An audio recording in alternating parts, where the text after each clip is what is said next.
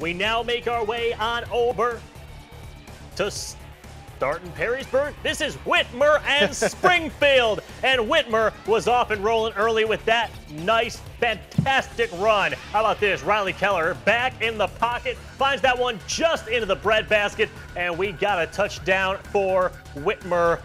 Looking good early. Springfield, how about it? Can we get a response? The answer is yes. AJ Gachardo hands that one off, and we're in. Riley Keller's no longer in there.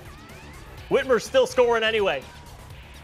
Springfield would come away just edging out Whitmer tonight in their matchup. Yeah, scores don't matter in scrimmage, though. It's all about next week.